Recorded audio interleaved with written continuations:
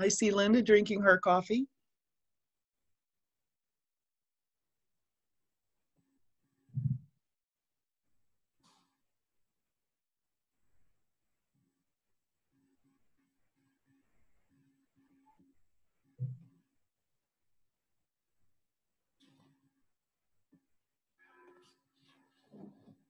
All right, I think I'm going to share my screen and we can get going. Does that sound good with you, Barbara?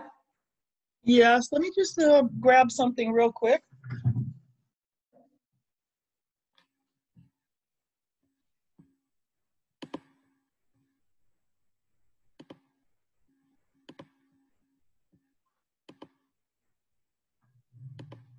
Just a tinge of a tension headache. Need to get outside. Okay. All right, well, hi everyone. Welcome to Miami Beach Botanical's second Saturday seminar. My name's Sunno Sullivan and I'm the head gardener here. I'm really excited to be here this morning to talk about native plants and what we can do to protect Biscayne Bay. Thank you all for being here and realizing that the health of the bay is in decline. The good news is there are many things we can do to protect the water quality and the wildlife that depend on this amazing South Florida ecosystem. In this presentation about buffer zone plantings and plants, we'll learn just that. Here at the garden, we're big fans of native plants and the wildlife that they attract. Our newly planted Collins Canal Garden is a great example of a sustainable plant palette along a waterway here in Miami Beach. The daily sight of butterflies and birds that are attracted to this garden, along with knowing we're not polluting the bay, makes us really happy. I know our presenter, Barbara McAdam, shares some of the same sentiments as we do. We're always happy to partner with Barbara and the UF IFAS Extension Miami-Dade County office. Barbara is their urban horticultural program specialist. She has been there since 2005. After she completed her Master Gardeners program through them, she really realized the importance of their Florida-friendly landscaping program. That includes sound gardening practices that not only help save water, but protect our water resources. She's made a huge difference in teaching the public environmental stewardship, everything from her own habitat restoration efforts and creating pollinator gardens to her famous rain barrel workshops. A native of South Florida, Barbara is an inspiration to all of us for her pure love of nature and fascination of the creatures and plants we get to share this planet with. So thank you very much, Barbara, for being here, and all of you. Her presentation will go on till about 11 a.m. and then we'll have about 15 minutes for questions and answers. Feel free to put your questions in the chat. I'll try to keep up with them or save them to the end. Thank you all very much again, and take it away, Barbara. Okay, so I can share my screen. Yep. It's saying that it's disabled. So let me try it again. Nope. I just still disabled. And you need to stop screen sharing. Yep. So I can share. So tell me when you can try it again. You're a co-host now. You should be able to. Yay, co-host. And thank you for all those kind words. And hopefully I have been making an impact. That's what that's our mission, our entire team with Florida Yards and Neighborhoods, Florida Friendly Landscaping. So this background photo here almost was the postcard that we created for all of our social media. And it's called Salty Urbanism. And it actually, you're going to see it a little bit later on because it goes through a project that Fort Lauderdale is working on right now. So once again, here's my contact information, and you'll see it again at the end of the presentation. So no worries. And if we don't get to your questions, you have my email. You can send me an email. I probably will answer it on Monday. So here we go. I got the opportunity for the first time this year to attend the Water Institute Symposium up in Gainesville at the University of Florida. As a matter of fact, that's me right there. I'm going to hide my thumbnails because they're always in the wrong place. That's me, and that's at the peer-reviewed posters, which happened in the evening of the event. And what would you know? Water Institute focuses on water in all of its phases and how we, surrounds us and how we use it here in South Florida. But this year was about the die-off of seagrass, blue-green algae, red tide. It's not just UF focused, we have speakers from many, many areas of the country and also internationally. What you can see here, we have opening remarks from Brian Brooks from Baylor and Dr. Hans Perl. And I have a link here. You're going to get a PDF with all of these links if you want to listen to the presentations. And I also have downloads of the PDFs from presentations. Look, you can see blue-green algae here. And I think we all remember the events of several years ago off of Loxahatchee in that area from runoff coming into that area from Lake Okeechobee and from septic tank leakages. While we did not and do not have blue-green algae in Biscayne Bay, many of the causes are the same and the solutions are the same. So this was very apropos that I got to attend this. So just to give you an idea, these algal growths are breaking out everywhere, all across the planet, and it is in freshwater and saltwater. And just a few months later, I wake up one morning and I'm hearing all of this talk about what's happening with dead fish in Biscayne Bay. And this is from the Pelican Harbor Seabird Rescue. Good friends, Christopher Boykin and Kike Mutis, shot this video of the stingrays and the puffer fish coming up close trying to get oxygen. And the bay just suffered from an extreme lack of oxygen. It was extremely hot, and we did have some runoff events. We had some big rain events. So you can watch this link and look at the video and just hear Christopher getting kind of terrified at what's happening, at what he's seeing. And I've known both of these folks for a long, long time, for at least as long as I've been at the Extension Office, 2005. So before that, we had the unified approach to recovery for a healthy bay and resilient Biscayne Bay, Task Force made its recommendations in June 2020, and this is available for you to download. I have downloaded it onto my computer and started making notes on it, and it covers a lot of the things as suggestions, as more than suggestions, I would say, but highlighting what we can do. And of course, there are many areas and many issues. There's going to need to be some construction. There's going to need to be some code changes, septic to sewer line connections. But what we can sort of the soft side of that without huge construction, and I like to call it the low-hanging fruit, is what we can all start to do in our own backyards, no matter where we live. So that is highlighted in this report as well.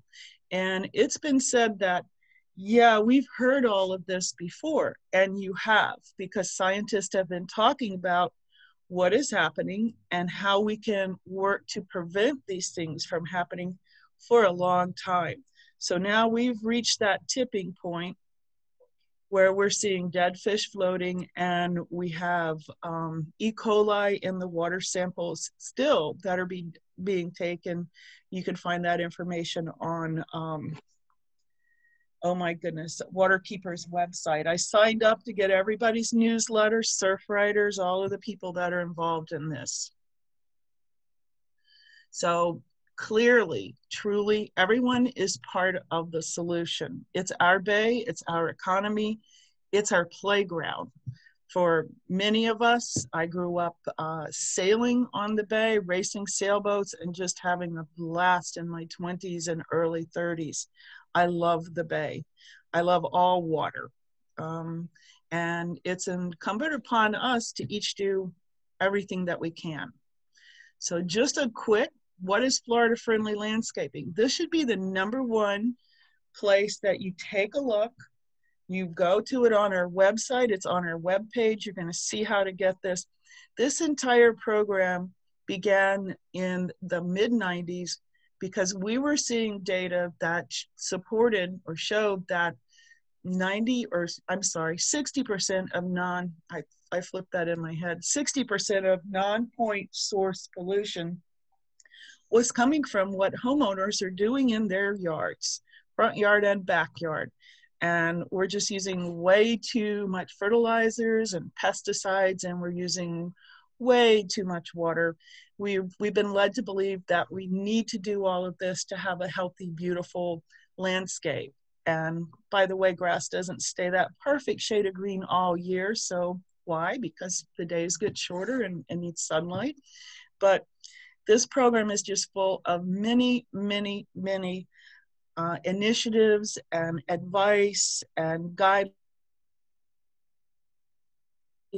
for how you can create a sustainable and beautiful, thriving, wildlife-friendly, Florida-friendly landscape and help conserve and protect all of our water bodies. It goes through 9 principles. I'm not going to go through each one of them, but the cornerstone is right plant, right place. And yes, you'll see a butterfly back there because I am very, very involved in pollinator protection and creating pollinator gardens, AKA butterfly gardens. And that would be principle #5, attract wildlife. So when you read through this, and I encourage you, it's just a little bit of homework, go ahead and go through all 9 principles, because right now we have fertilizer regulations being put into place and the guidelines are already there.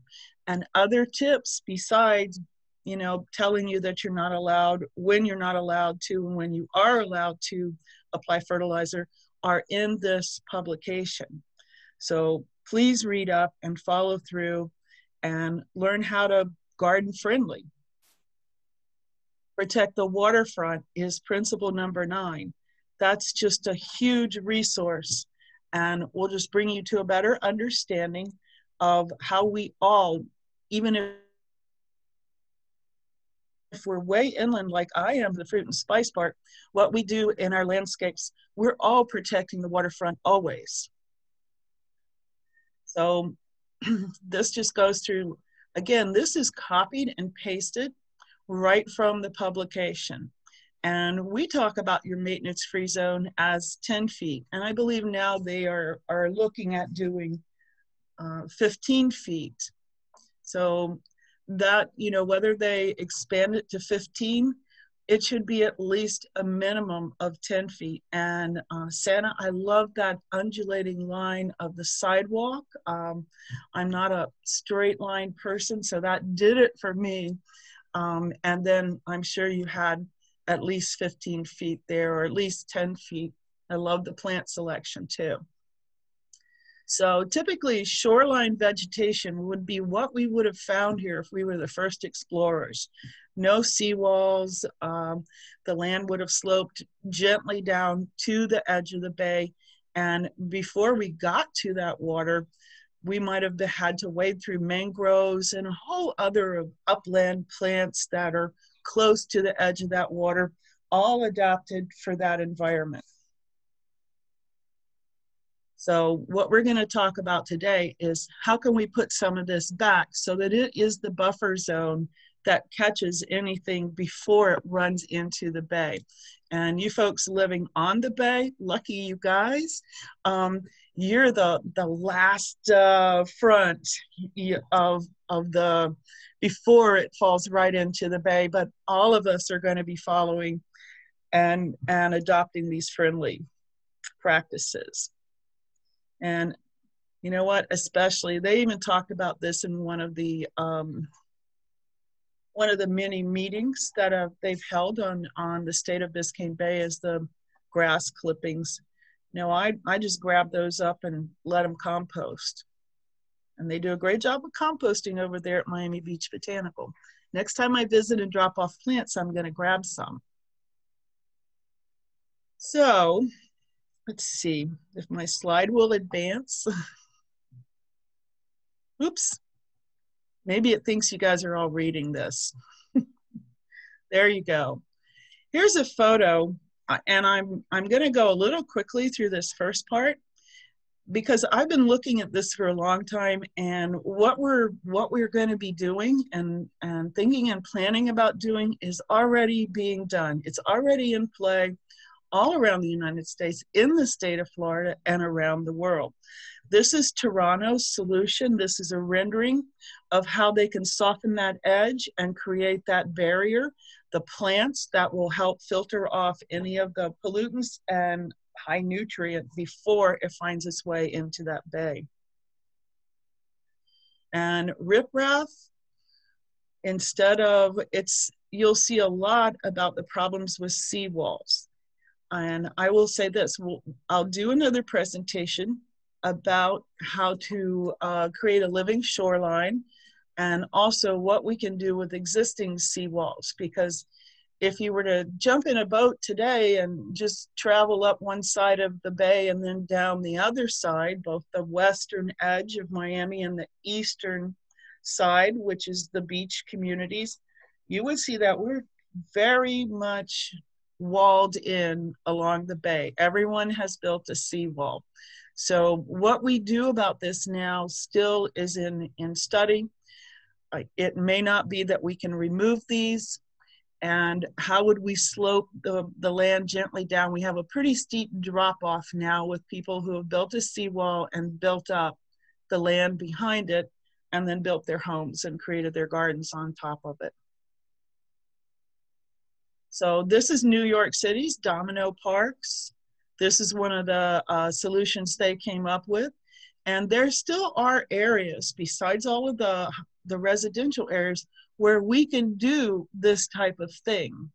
And I don't want to point anyone out, but there's a golf course on the beach side that just is bordered on a good 50% of its border slopes right into the bay and slopes right in with grass. So this could be something that a property or a community like that could adapt to.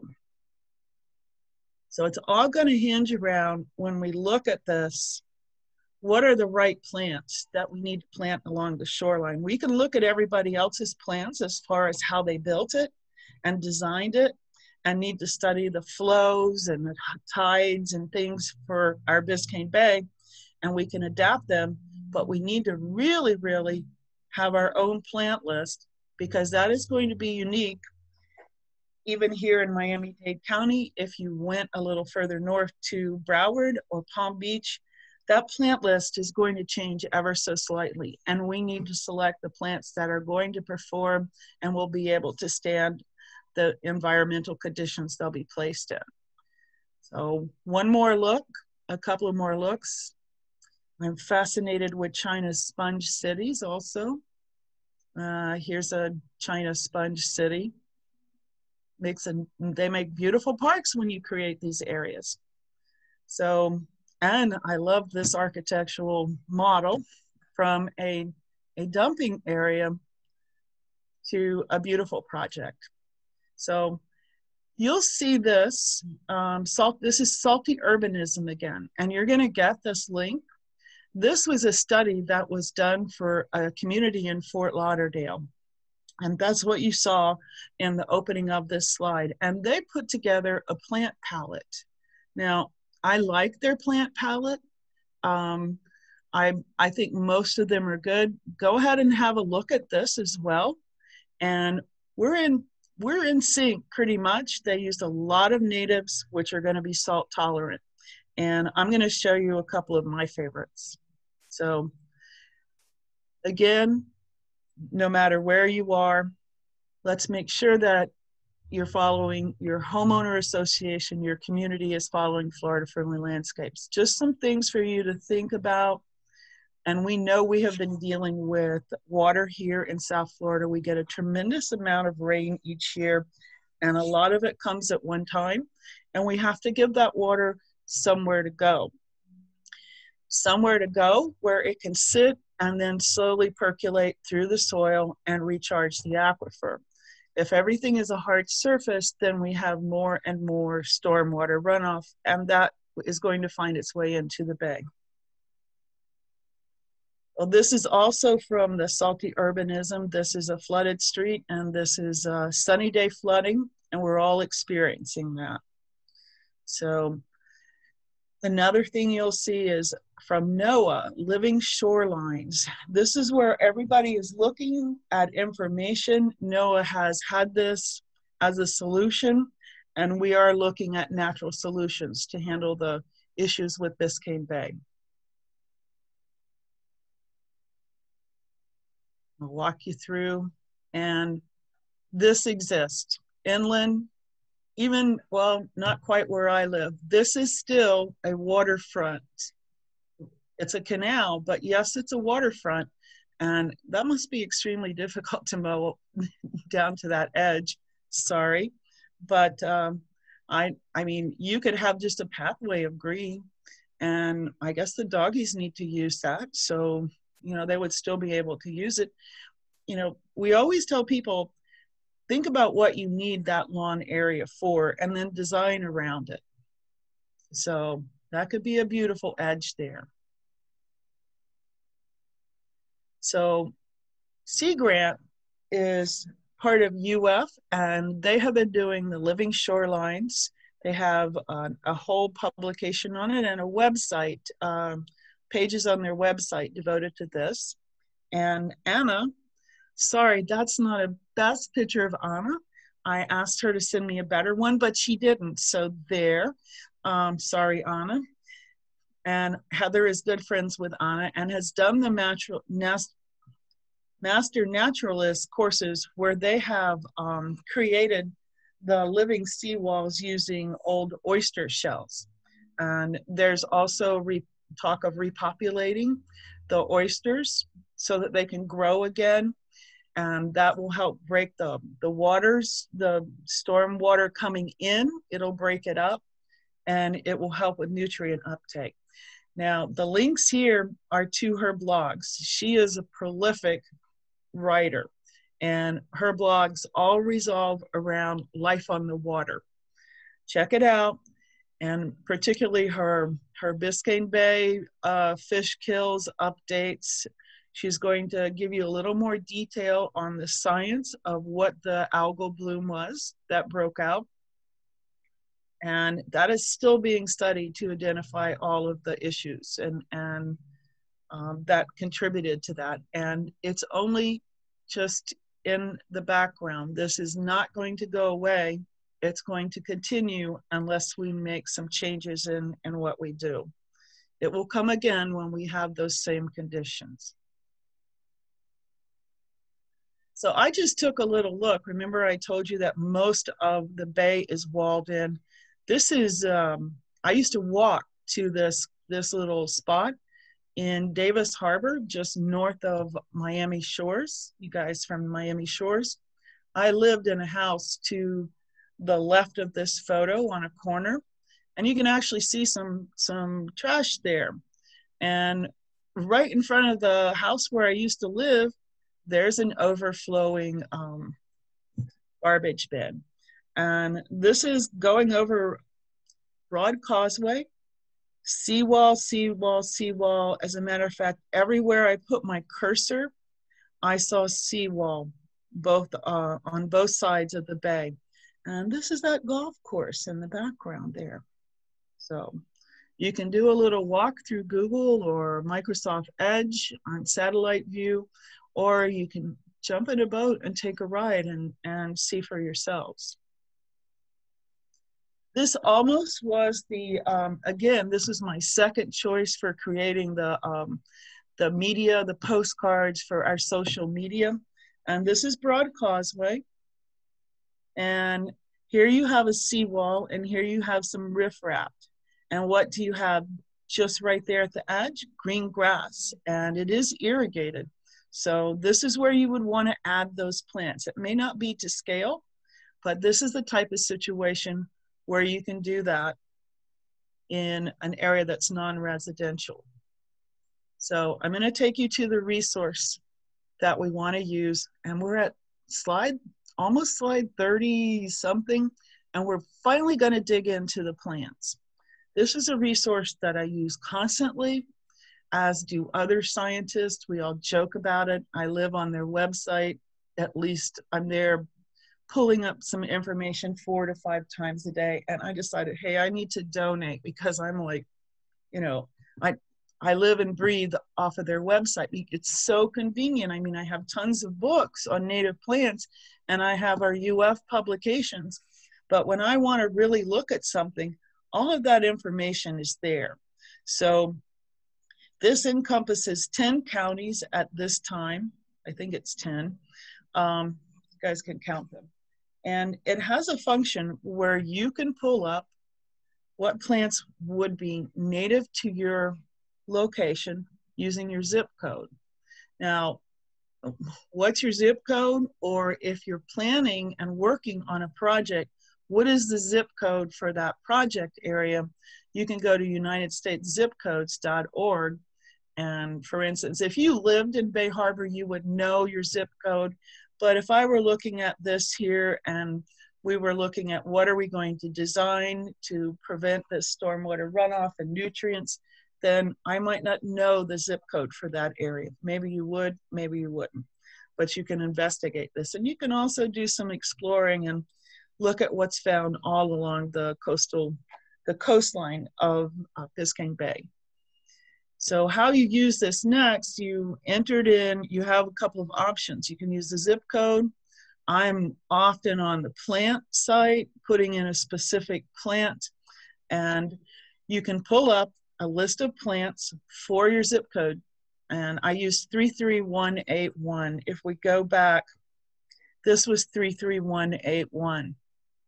And this is one of the areas that's identified as having quite a bit of nutrients coming off. That's in the report, by the way. It has a map of the areas that have the most nutrient runoff that were contributing. And this problem with dead fish was primarily in the upper north part of the bay. So you can also look at habitats, and that's very helpful as well. And I'm going to show you how. But one of my favorite features is they've added wildlife. And where did they start with wildlife? They're in the process of just getting more and more data entered on this. When they began, they only had information for 3 counties. They are working towards having this information for the entire state of Florida. So wildlife right now is going to give you a butterfly list. No problem with me. And for my zip code, I have 33031. I have all but one butterfly that's on that list, and I have more. And they also link you back to other resources, and it's UF and Butterflies and Moths in North America. And maybe we need to get them to add our local Miami Blue chapter, because we have a list of every butterfly and its larval host plant that is found in Miami-Dade County. So always planting for the pollinators, that's food. So think of it that way. Now, when you look at habitats, these are all coastal type habitats. And it would be a good idea to look at the descriptions and kind of have a look through the plant list. Let me show you what you get when you pull up the plant list. And this is just a small section of the plant list, but they've started including just a little screenshot so that you can have a little bit of an idea of what it is, and you can sort it by scientific name or by common name. A lot of you are not going to know the scientific name, but let me just point out that Common names are fine, are great, but when you're specifying or when you're going to purchase plants, use the scientific name. That ensures that you are going to get the exact plant that you're looking for, because common names are common. Many plants share common names.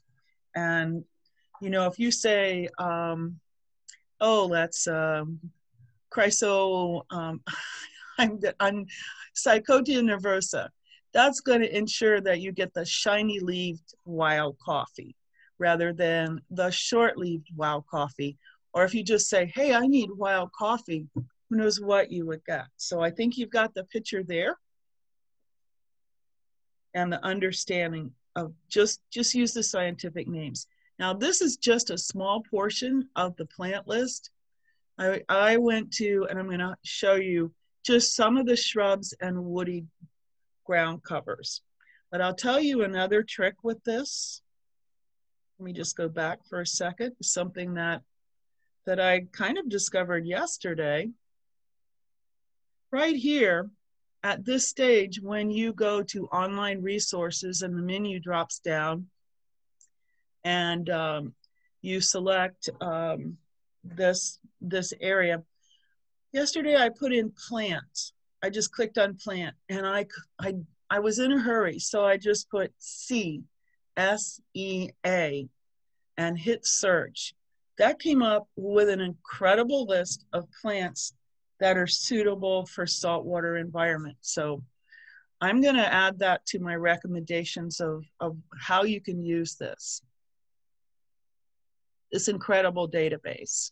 So without further ado, let's jump in. This is one of my favorites. Actually over at the Pelican Harbor Seabird Rescue, that whole area over there, they've planted beach creeper. You could definitely plant this in that 15 or 10 foot area, which is no-mow before you hit the seawall or the paved area leading to the seawall. And I've highlighted some of the information that you'll find when you click further on that IRC website. So you can even print these, or you can bookmark them, or you can copy and paste and start working on your list. This is a beautiful little flower on here, and it provides food and nectar for pollinators, provides food for birds. And pay attention here, because we want to know if it's saltwater tolerant, because we're going to use it next to the bay. And is it salt wind tolerant? Now, because we're not expecting it to flood very often, it's not, but it's okay. It is a seaside plant, but it may be further inland. The thing is that it will not tolerate long-term flooding by salt or brackish water, but it will tolerate some, and it will most likely recover quicker than your non-native species that may not be as adapted here. And again, it's secondary line. It would grow a little more inland. So it is somewhat tolerant of salt wind spray. And we have both of those, and plants have different, sometimes you can have a plant that is very, very salt wind tolerant, but cannot tolerate any saltwater flooding. It cannot stand sitting in salt water. So there's very few plants. If we limit ourselves to something that's high in both of these categories, we're only going to have a handful of plants.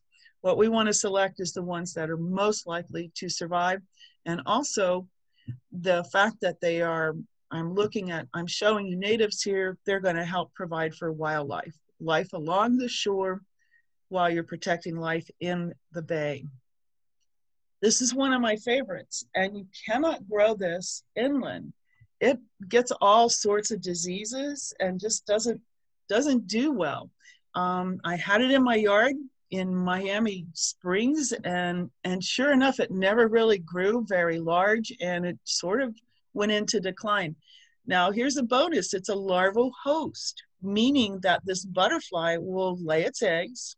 You won't see very much damage as the caterpillars kind of eat the leaves. That's what a larval host is.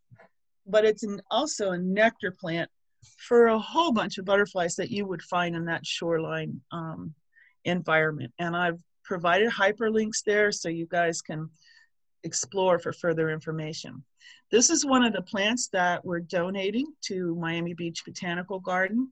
We have about 50 of these that were grown by, I think it's Urban Paradise, Sam Van Leer. He donated these to us as little seedlings, and we've nurtured them, and now they're about 12 to 15 to 18 inches tall. These are going to become trees or a large shrub. You'll see this growing at Deering Estate, and it's a great shoreline plant. Again, it says low, so it doesn't want to get inundated for very long, but it is moderate. It will tolerate salt wind. And what is not on the Institute for Regional Conservation's website is at Miami Blue, we identify it as a larval host for the beautiful Florida purple wing and the dingy purple wing, and both of those have been found at Deering Estate. Another great plant, this one just provides so much food. The birds are going to come and eat the berries, and it provides cover. You know, where do all those critters go on, you know, on rainy days like we've had for over a week? They hang out in these shrubs and fold their wings and just wait for better weather. So it'll also attract skink moths and a host of other pollinators. And right now, when we talk about birds, we're a flyover here, and we have many, many beautiful migratory birds that are just visiting or may stay and spend the winter in your yard. I have painted buntings now for about 5 years in a row, and hummingbirds for over 20 years will overwinter in my yard. So I'm not going to explain every single plant. The links are here, and this is designed so that you know the resources and you begin to explore more. I'm just showing you a couple of my favorites. I love those like purple flowers and the bright red berries on this. And unlike a lot of databases that just list plants that you would find, this actually advises what horticultural conditions it likes. Full sun, it is drought tolerant, etc. Where would you normally find this? Growth rate, which is important, and how large is it actually going to be once it's mature? And that's very important that we know that, because we typically do not allow the space for mature plants. We certainly don't think of that when we're planting trees, and that is why you see so much failure with where trees are planted and installed. So this one is also, the fruit is edible. A lot of people make jellies and jams out of this, and you can develop a taste for them. I just love to pick them and eat them just the way they are. And definitely the birds will grab these when they're starting to get ripe and just fly off and take them and they break it open with their beaks and start to eat the juice and juicy fruit in there. Again, a moderate salt wind tolerance. Now, this was actually the first choice for doing the social media campaign, because I love the fact that elderberry, this is an underutilized plant down here, that you can make wine from elderberry. You can buy elderberry wine, and I thought, hey, it would be great if we had done this in the evening, we could all have toasted each other with elderberry wine. Leave that thought for another time. This is significant cover because it's small-leaved and it's dense, so it provides cover for wildlife, and birds are going to love those fruits. And of course, they're edible. So this is wet thickets, swamp margins. Where you can find those plants, you can go to our Florida chapter, our Dade chapter of Florida Native Plant Society. I forgot to share that with you, and I will send it over. And they have a list of plants that sell native plant nurseries. We're missing those events this year, like Native Plant Day and the Audubon plant sale that they hold once or twice a year. So And we probably won't have Fairchild Ramble next year, I hope. Beautyberry, aptly named American beautyberry. And this grows in a wide range of habitats and types. And most people don't realize that it is fairly salt wind tolerant, and it will grow in that. It'll grow, I would put this to the back of the 15-foot zone if you're going to go there. And some of these plants that grow a little taller, put them to the sides, put your lower growing plants in the center so you'll still have that view of the bay. And this is an incredible wildlife attractor. Mockingbirds will get territorial over this. Painted buntings, which are living in my yard now, also love these berries, but the mockingbirds kind of chase everybody off. And those flowers are nectar for all of the pollinators and very pretty. St. John's wort, how could we forget this one? Haha. This is a great coastal plant and maybe a little more difficult to find, but I want to say one thing, that demand should drive supply. That's where economy should work. When you keep asking for it, hey, do you have St. John's? Do you have Hypericculum brachyphyllum, the Florida native St. John's wort? You know, ask for it enough times and get your friends to ask for it. They're going to start to get the message that, hey, maybe we need to grow this. And we know several nurseries down here in the Homestead area that I live in that will contract grow different plants if you request it well enough in advance. So if you're going to do a restoration project, or you're going to do a big project at your house, they may not grow it just for your house, but you know, you may just say, hey, my neighbors are interested in this as well. This is a beautiful little plant. It's sort of purplish, coastal plain stagger bush, and it looks like little lilies of the valleys. Now that's kind of a rough texture on the leaves, and it provides food and moderate amounts. You can see it's a little more open for wildlife, but it is highly attractive to all of both our native and our European bees. And it's just a really interesting plant. It has sort of that silvery gray, and I like the way the leaves poke out through the flowers. Beautiful, beautiful plants. I've only seen this growing in the wild when I was working on the island of Antigua in my previous life, and this is just a spectacular, stunning plant. And it is low on both saltwater tolerance and salt wind, but can be, again, at that back of your border, or maybe bordering the sides of your property, and you don't have to put it that close to the edge near where it would get salt spray. And keep in mind that an event like Andrew or a more direct hit from Irma, all bets are off. We're going to have damage no matter what you plant, but how quickly will things recover? And I think the natives will be able to come back. And I've visited many islands and lived through Hurricane Andrew here as well. Things will come back. So why it's a beautiful plant, but it's also a nectar source for all of these butterflies. So all of those tiny little white flowers, and again, it's an amazing thing how the smallest of flowers can have the sweetest of nectar that everything just is attracted to. And milkberry. This is a plant you'll see a lot growing down in the Keys. You don't have to drive too far and you'll find this, and you'll even see this in more natural areas down here in Homestead Redland area. And you can bring it into your landscape at home. It's high salt wind tolerant. And I can't remember the name of the park. Sorry. But I've seen it, observed it growing in a park setting in the Keys, and it's just been, oh my goodness. So that's what that looks like. That is beautiful.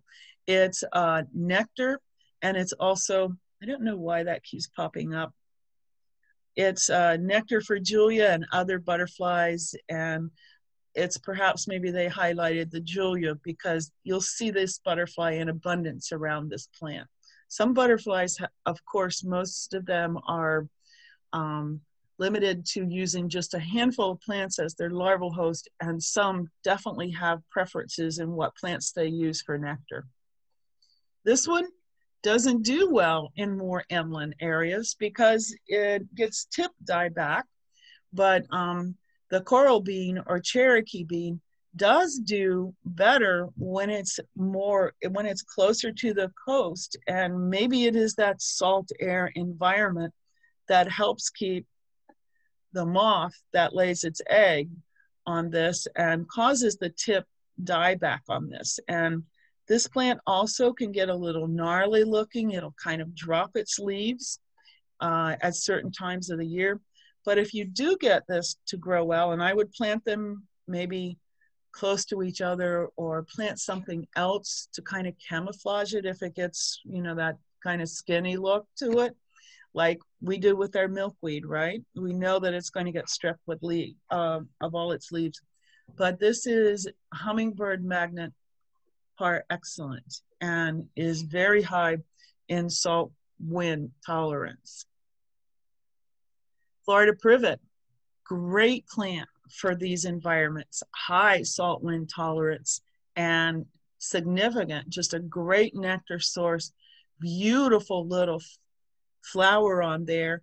You know, a lot of these are not showy when they're in bloom, but when you get right down up close to them, they're incredibly beautiful.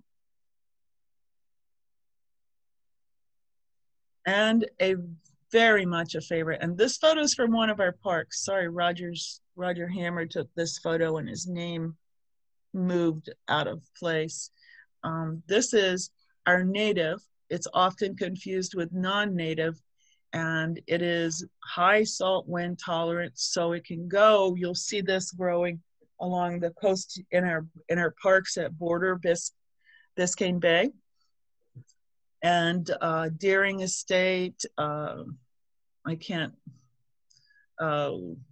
sorry, I'm not fluent with the parks just flowing off the top of my head. I should have brought up the map, but this is very fragrant, and it produces berries, and the birds just love this. And the fragrance is going to pull in all of the pollinators. When it says bee pollinators, that means all of our native bees and those types of pollinators. Make sure you get the native for that. And the key is in using the scientific name again. Santa, how am I doing for time? Do I need to speed it up? You've got about 10 minutes till 11. Yeah, I knew I was talking too slow because I'm having too much fun.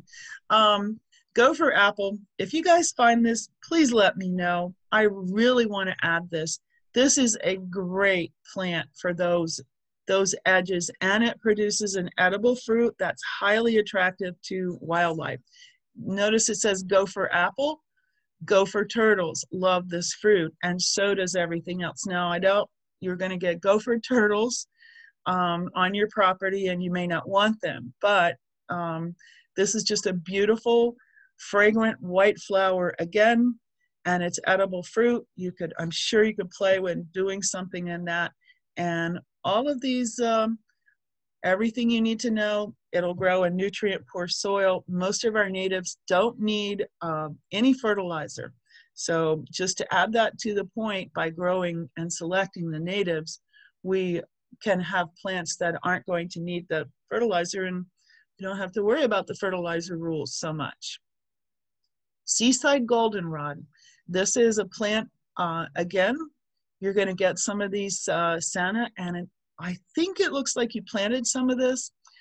Connect to Protect, Jennifer Posley, donated about 50 of these to us because when they received the seed for Solidago, they had ordered the one for Pine Rockland, and when they grew it out, they realized it was the Seaside goldenrod, and they can't use that in pine rocklands. This is purported to be a favorite nectar plant of monarchs. Here you can see one of our buckeye butterflies on it. I'm not sure which one. And all of the photos will be attributed, and some of them have further links. So this plant, it'll grow and spread. And what you want to do is deadhead it after it goes to seed, and it'll usually just keep expanding the clump and produce more flowers like this. That's your beech seed. That's your buffer. So I'm going to just kind of walk you through a little quicker on these. You're going to get the PDF. This is another interesting plant. All of the berries there are going to attract wildlife. Now this one, this is a terrible looking plant. It's got all these thorns on it, and it's got these seed pods, which might be a little interesting. And it kind of grows kind of wild and gnarly, like a vine, you know, like bougainvillea, how out of control that can get. So why am I suggesting this as a plant you might consider planting, if you could even find it? Because it is the preferred larval host of the Miami blue butterfly. While we're saving Blue Bay, the Miami blue butterfly used to reside all up the coastline to about the Fort Pierce area, if you drew a line across that, in the state of Florida, and now is only found in 2 locations in the Keys. So that coastal butterfly disappeared when we started developing and taking out these natives and coming in with maybe our more refined landscape plants that we like because they have big flowers, or we like the leaf structure, but aren't from here and aren't as adapted, and they don't provide anything for our wildlife. So I would find a place for this, maybe even grow it along a fence line. Love, love, love if we can get this started, and we'll start it up at a park. Crandon Park would be the first place this plant would go, because we have now expanded the pollinator garden there, and the concessionaire is making a butterfly garden as well, and we have Marjorie Stoneman Douglas Nature Center there. So we've got a good foothold on natural areas attracting and providing for wildlife there. Miami blue, this link right here will take you to a spectacular 6-minute video, or VMO, and you'll feel like you escaped to the Keys. And it features researcher Sarah Cabrera Steele, excuse me,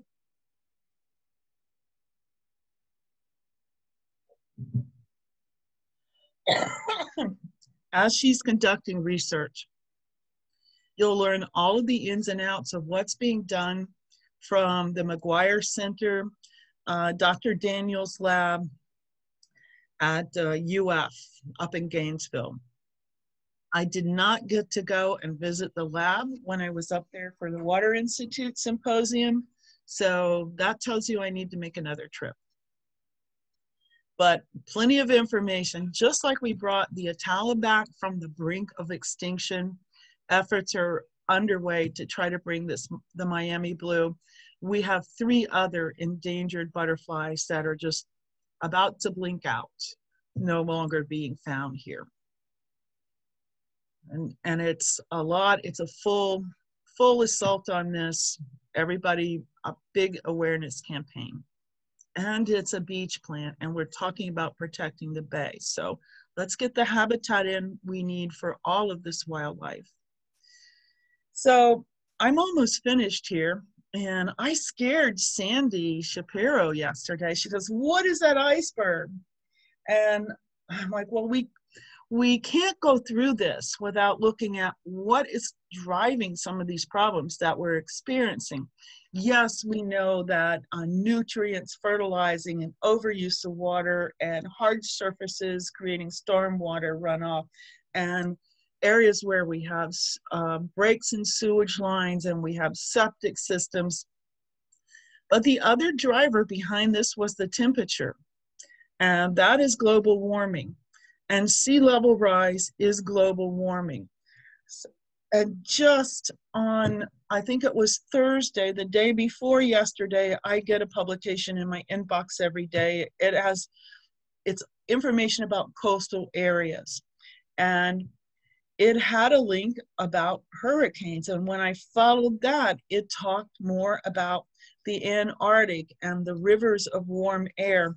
So I just followed that again down the rabbit hole and found the website that just documents all of the data. And it is going into summer in the Antarctic now. So how warm will it get? Because we already know what projected sea level rise is. We have from NOAA, from worst case to moderate, and everyone's using a target date of 2050. Bye, I won't be here unless I live to be over 100. But we're starting to look at what happens if the Greenland ice shelf melts, that whole sheet of ice there, and you'll start to hear that that's 20 feet of sea level rise. But what we're not looking at is if we lose the whole Antarctic ice sheet, that's 200 feet. And that would be like Kevin Costner in Waterworld. And I'm not saying that this is what's going to happen, but this is what we need to be looking at. And we know that in certain situations that things have accelerated with the melting of the Arctic ice and what is happening at Greenland now. So we need to make some fundamental changes, some shifts, if we're going to pull us back and leave something for all of our children and the rest of the living things on this planet. So yeah, that's the car I want. That's my little electric powered car, which I would like to recharge from a solar panel in my backyard. So here's our contact information. And I must also tell you that Laura and Jesus and we'll soon be back to a fourth team member. We're funded by Miami-Dade Water and Sewer Department and by Department of Environmental Resource Management. Oh, a whole list of other departments where all of this matters, where what you do outside plays such an important part of the health of our environment. We'll soon have a fourth person. Laura and Jesus do the irrigation assessments. So please, if you're using your sprinklers, if you have an irrigation system and you're using it, contact Laura or Jesus or come to our website and learn more about this program. Those are our social media links. And in all of my email correspondence, I have all of this hyperlinked. If you're going to use irrigation, let's make sure you're using it efficiently and you don't have any runoff situations and you're creating a healthy landscape. Coming up in the series, I'm going to cover, this is seagrass.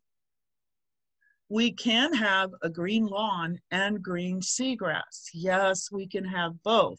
So this is on the planning board. The Friday before last, when we were sort of hunkering down for Etta, I went to, okay, what's next after the buffer zone? Where do we want to take this? And what have I had access to?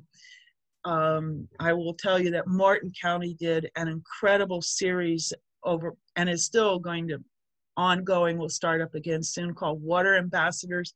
And everything that was presented in that series that happened once a week is relevant to what is happening here in Miami-Dade County. The good news is that we haven't paid attention to this. I mean, the bad news is we haven't paid attention, but the good news can be that there are plenty of resources out there that we can look to. We can pick what worked and what hasn't worked. And you guys can all start from your backyard. So I'm done. Did I finish on time? Questions? Oh, 1 minute over. Thanks, Barbara. What great Hey. information. Hey, I can do it, right? Let me stop screen share and we'll have all of our faces. And any questions, anybody? Thank you, Linda. Yeah, feel free to unmute yourself if you have a question or put it in the chat.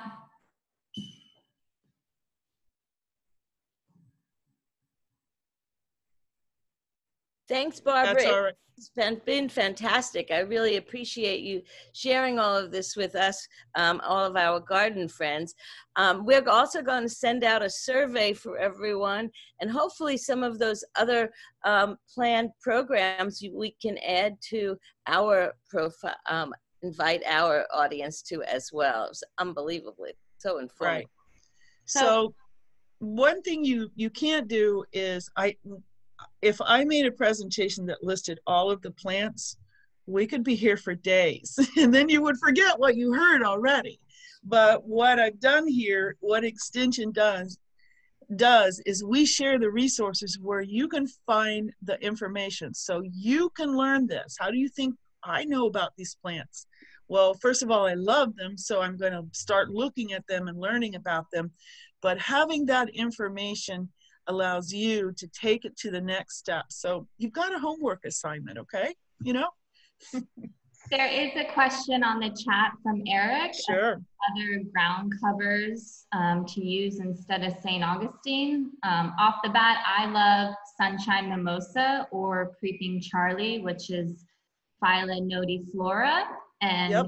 Barbara has any other suggestions? I'll put Well, actually, you just hit on my two most favorite. And was that Eric Lemez that asked you that question? Because he's in a lot of our presentations. And Eric, I know you sat through the series on pollinators where I highlighted both of those plants.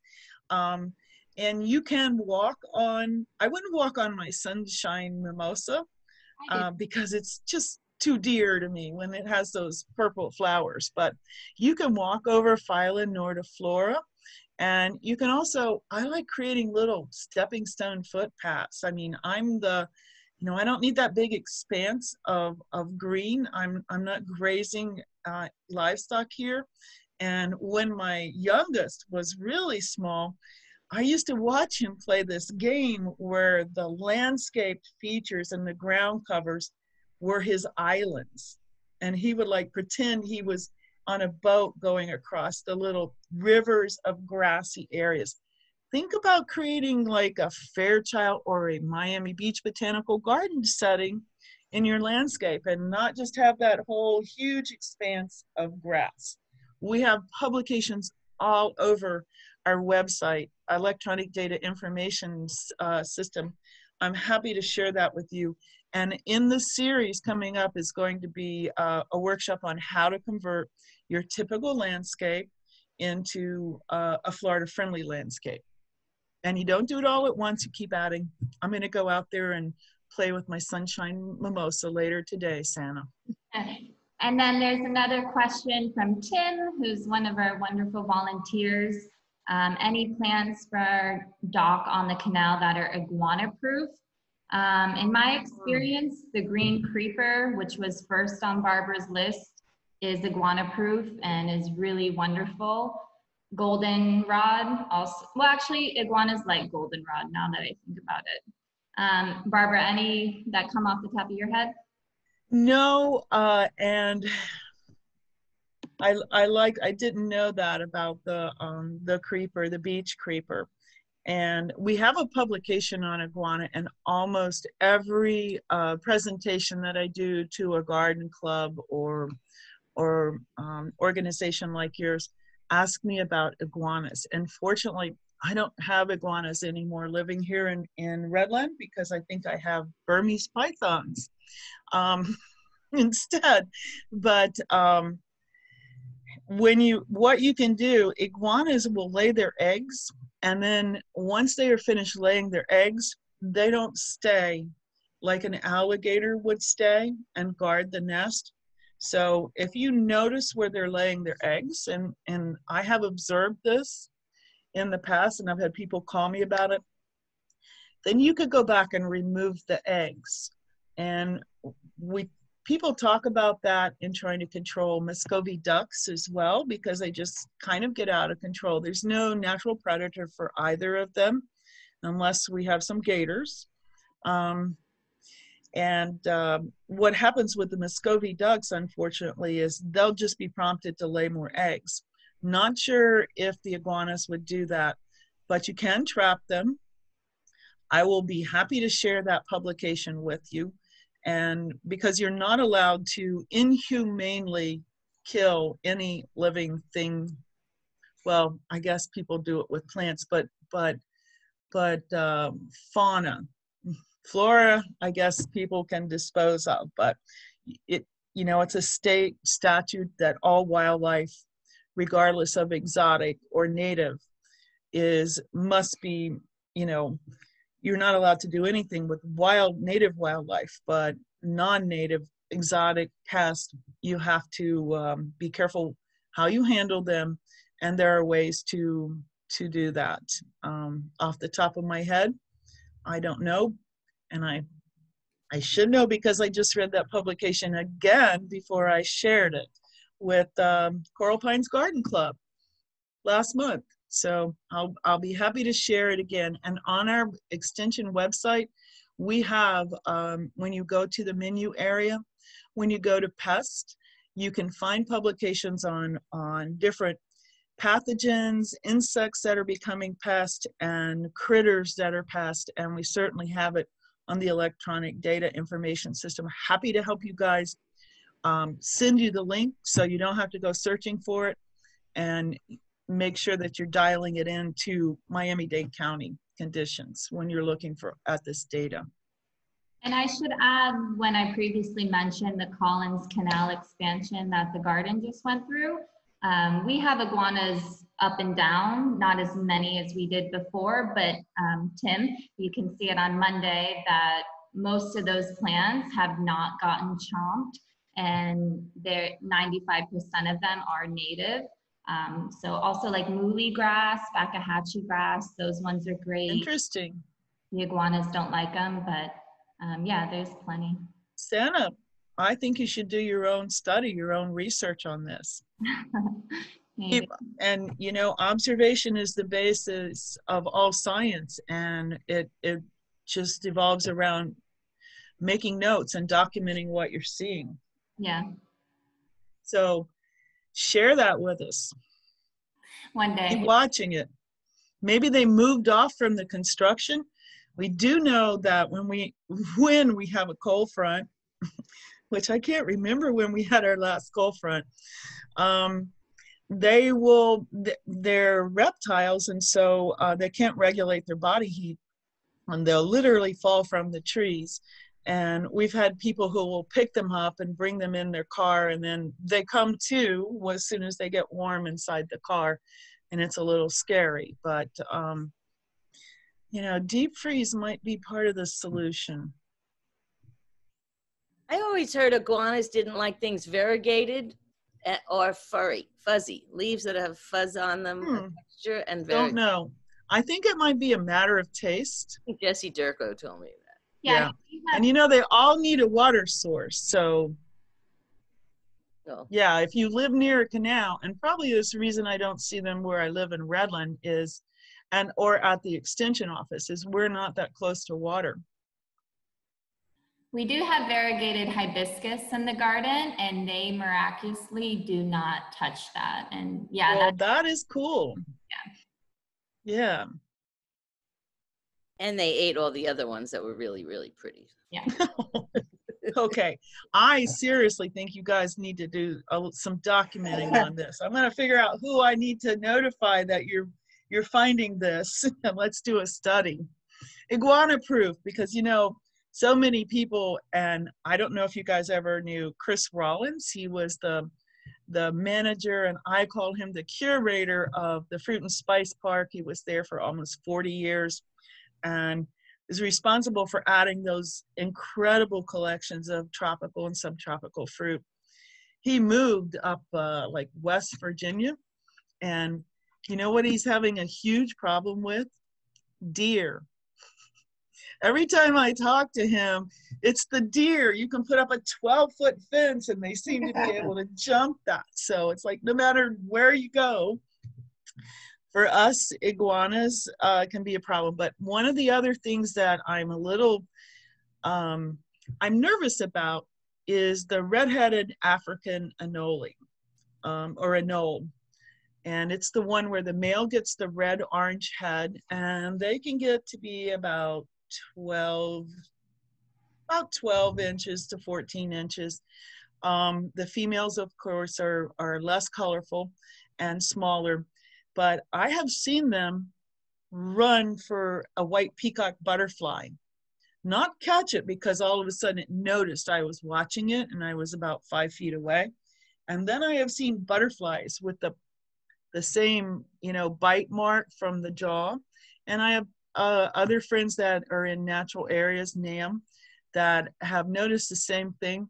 But one of the things is that that their population seems explosive when you first have them find your property, but it seems to level off, so it doesn't keep increasing at that same rate.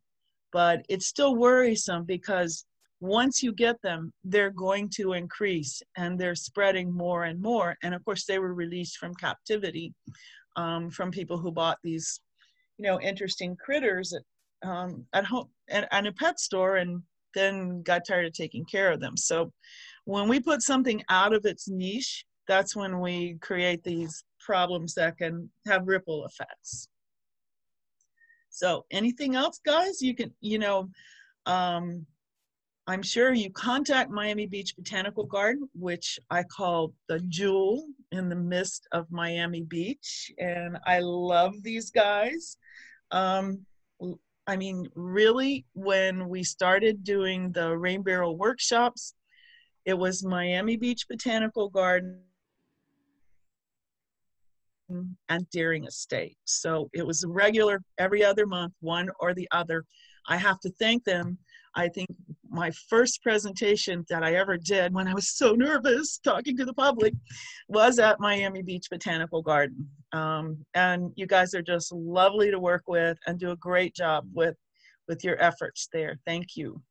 Thank you, Barbara. Thank Yeah, you for sharing so much. You're one of my places that I tell everyone you must visit. So, yeah. Well, I appreciate that. We really have been, and we've through this whole 7 months, we've been, working really hard and making sure the garden is as exquisite as ever. With the help of a very strong team and a lot of wonderful volunteers. Thank you, Tim, and we've really stayed with it.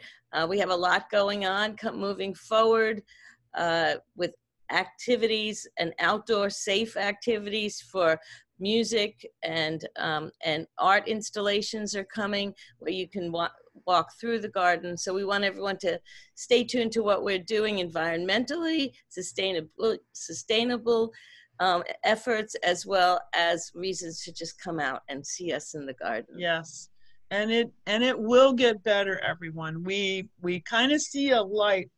It's a little ways in the distance, but there is hope with a vaccine. And just, hey, you guys didn't know that I made this mask. Of course, my mask would have a butterfly. So stay safe. It's going to get better. We'll get through this. And that garden is just getting more and more beautiful every day. So as soon as you can, we're going to be there. So, all when right. we get those plants, we'll let everyone know, and we'll begin the plant giveaway and show everyone what we're doing in the nursery. And right. Again, everyone, we can always time it to make sure people feel comfortable. And this week we're getting ready for Give Miami Day. That was my plug. Sorry. Yes. And I will say that when Santa gets those seaside goldenrods, she has a huge green thumb. She's going to grow those out, and she's going to end up, I'm going to give her, I think it's about a dozen plants. I'm pretty sure that she'll have 40 plants in the blink of an eye, because she's going to grow these out. They'll be her mother plants. Keep collecting the seed, keep replanting, and then you'll have a beautiful plant for all of these situations where we can protect the bay, and it'll provide for butterflies. Just gorgeous plant, fragrant. You guys will love it. So thank you, everyone, for tuning in, for giving us your Saturday morning. Thank you, everyone. We'll be in touch with the plant giveaway and any other resources that we went over today. Thank you, Barbara. Thank you, Sandy. Thank you, everyone, for coming. Hope you have a great weekend. Bye. Spend the rest of the day in the garden. Bye. Bye.